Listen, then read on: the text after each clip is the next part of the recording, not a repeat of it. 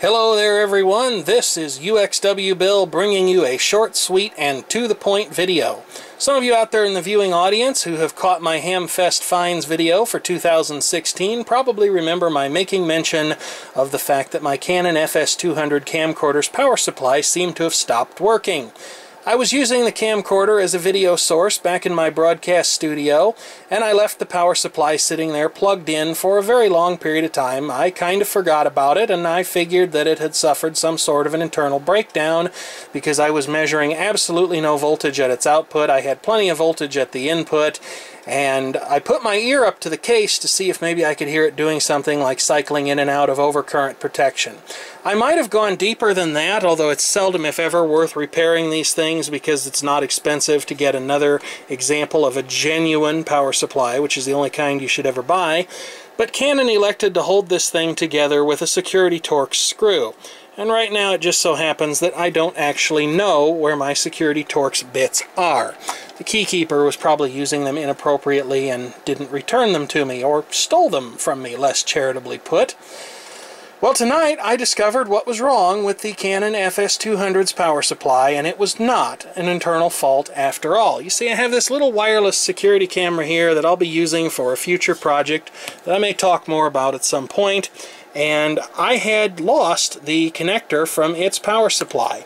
I just so happened to notice that the Canon FS200's power connector was identical, or at least compatible enough to work.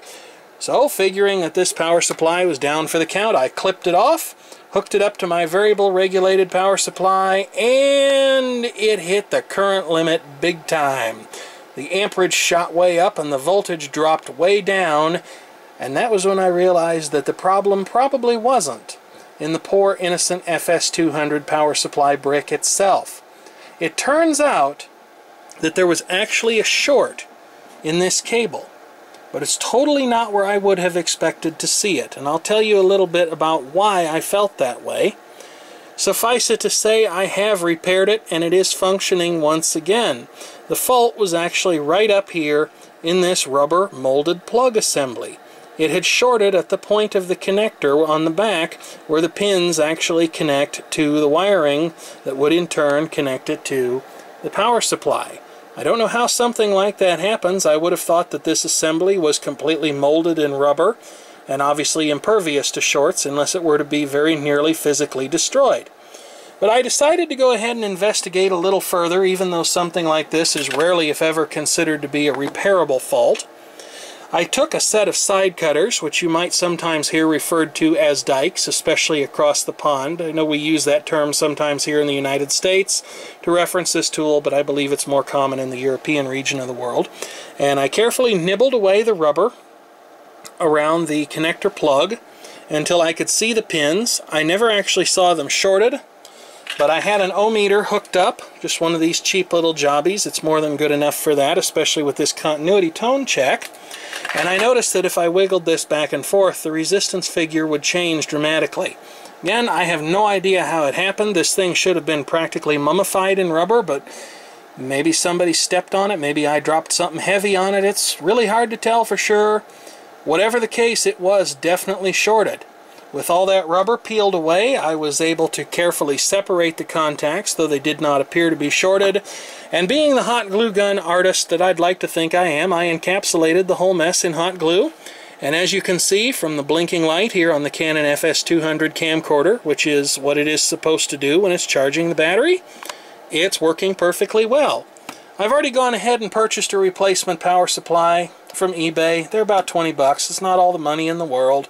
I can probably find another connector for this one. I just thought it was very interesting, the mode of failure and the fact that I was ultimately able to repair it, and I wanted to take just a moment and share all of that with you. I am, of course, eagerly interested in hearing your comments on this particular video, so please do feel free to leave a comment if you happen to have one, and especially if you have ever made a repair of a similar nature yourself and it turned out to work, or even if it didn't turn out to work. About the only comment I don't want to hear is from the portion of the crowd that doesn't think any video is worth watching unless it happens to be in high definition. Folks, standard definition video doesn't look that bad. And if you feel that it does, you need to have a nice fireside chat with your device manufacturer or software vendor, asking them to include a better upscaler. For everyone else, thank you for watching. I certainly hope this video was informative and useful, and I eagerly await your comments.